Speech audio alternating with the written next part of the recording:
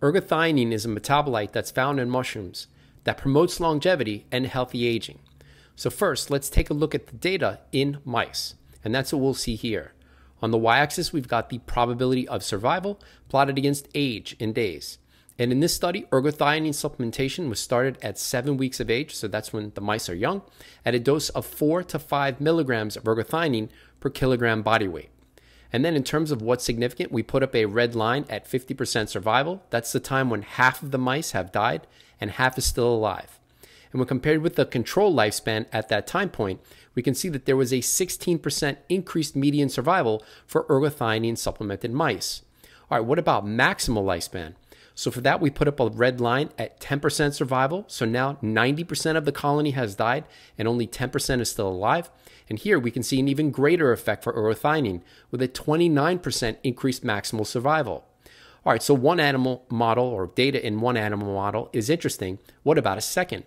So in this study, which will be in the video's description if you missed it, they also looked at lifespan in C. elegans, in worms. And that's what we can see here. So when looking at median survival, when compared with the lowest dose of ergothioneine, 5 millimolar ergothioneine, we can see that the lifespan curve shifted in the right direction, but that wasn't a significant effect. In contrast, the higher dose of ergothioneine, 10 millimolar ergothioneine, significantly increased lifespan in C. elegans. All right, so now we've got two animal models where ergothioneine increases lifespan. What about a third? Well, in an earlier video, we saw that ergothioneine increases lifespan in flies. And if you missed it, it'll be in the right corner. So we've got three animal models, ergothioneine extended lifespan in each of them.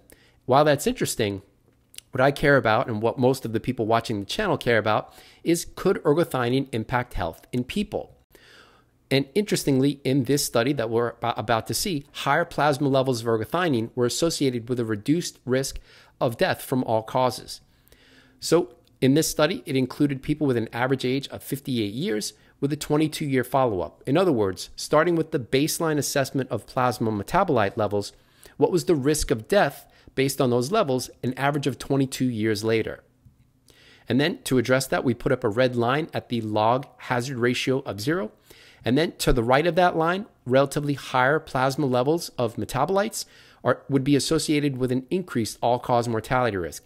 And just to highlight what was the case for that, it was cotinine or cotinine. I don't know how you say it, but that's a marker of smoking or tobacco use. So in other words, relatively higher levels of cotinine were associated with maximally increased all-cause mortality risk relative to all the other metabolites that are to the right of that log hazard ratio of 0.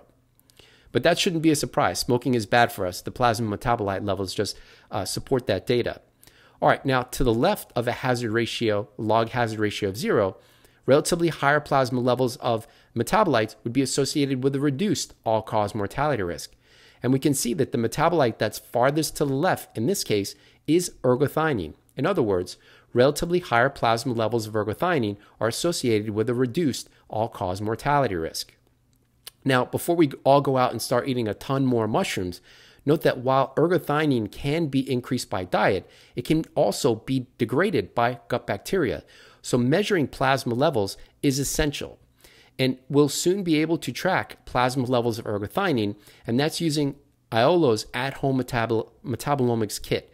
Now, after some gentle prodding from me in trying to get them to add this into their product, I've been told that it will be added for May of 2024. So expect an update video, as in ergothioneine extends lifespan, what's my data, coming probably sometime in early June. All right, that's all for now. If you're interested in more about my attempts to biohack aging, check us out on Patreon. And before you go, we've got a whole bunch of discount links that you may be interested in, including discount links for at-home metabolomics, epigenetic testing, oral microbiome composition, NAD quantification, at-home blood testing with SciFox Health, which includes ApoB and now GrimAge, green tea, diet tracking with Chronometer, or if you'd like to support the channel, you can do that with the website Buy Me a Coffee.